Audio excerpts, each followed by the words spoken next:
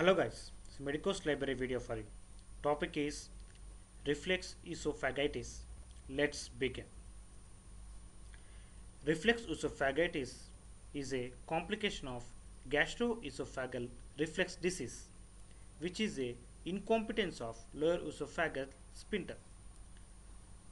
It is a extensive inflammation of lower esophagus due to reflux of gastric acid from stomach to lower end of esophagus. Types of reflux esophagitis. There are two types, acute and chronic. Acute is the following of alcohol, burn and stress.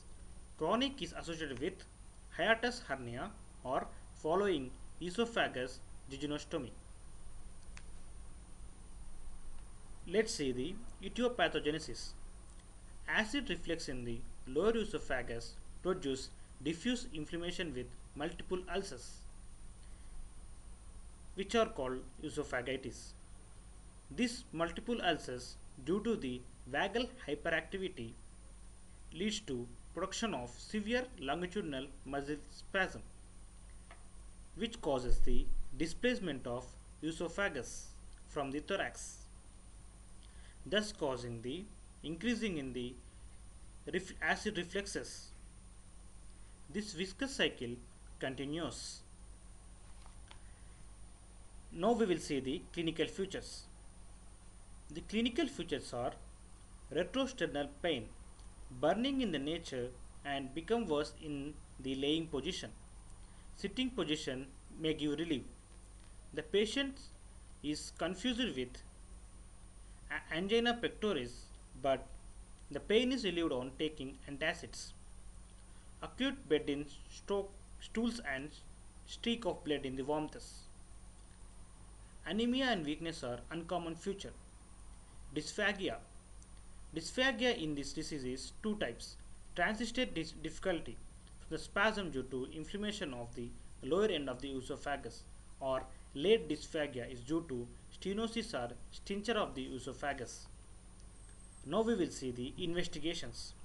The investigations are barium swallow in Trendelenburg position, which is head down position, can be demonstrated the reverse flow of barium in the lower end of esophagus from the stomach.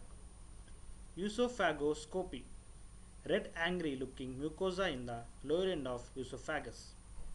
Treatment. The treatment is avoid spicy food, smoking and alcohol, small frequent meals, antacids, H2 receptor antagonist, proton pump inhibitors. If hiatus hernia is present, it should be treated. Complications are Barrett esophagus. It is a condition in this columnar epithelium is present from more than 3 cm above the cardio-esophageal junction. It occurs in the late stages of reflux esophagitis and is due to metaplasia. Stencher of lower end of esophagus. Barrett esophagus can be turns into adenosarcoma of the esophagus. I hope this video helps you. Please like, share, subscribe.